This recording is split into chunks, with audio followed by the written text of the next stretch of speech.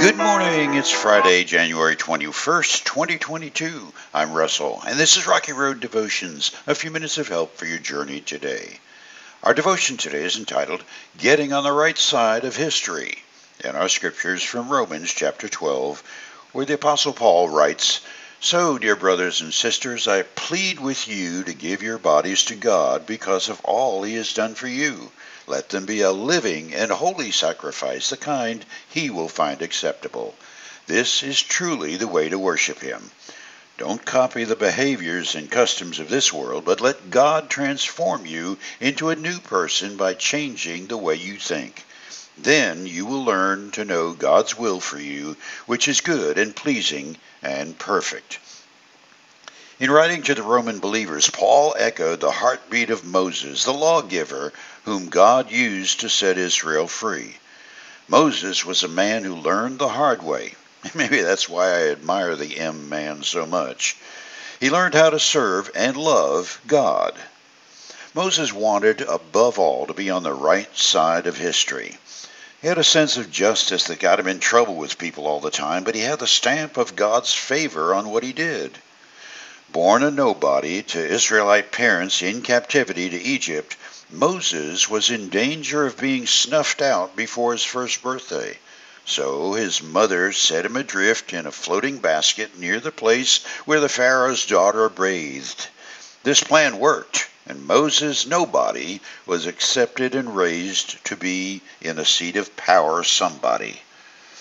Later, true to form, Moses got in trouble trying to break up a fight and bring justice, but he was banished from his somebody position to life on the backside of the desert.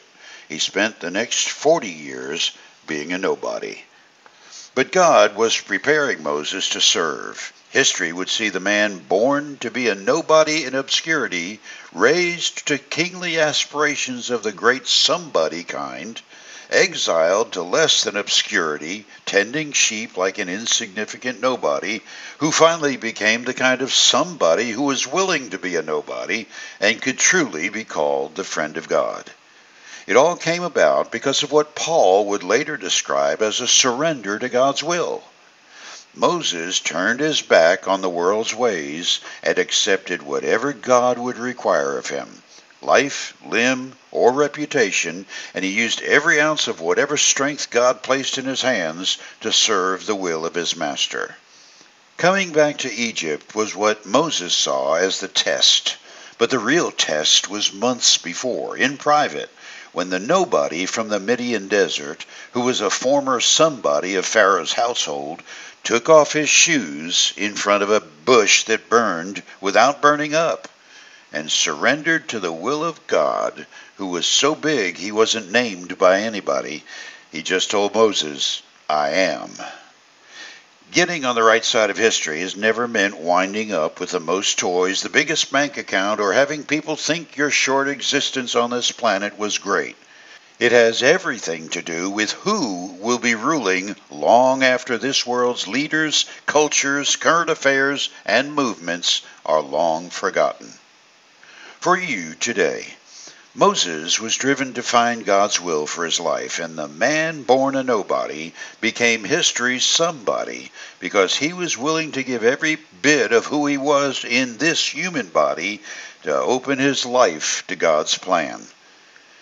Now, if that sounds like a plan to get on the right side of history to you, but it doesn't describe where you are or have been yet, remember, the bush never burned up. He still speaks, and he still loves, and you are still wanted. You chew on that as you hit the rocky road. Have a blessed day.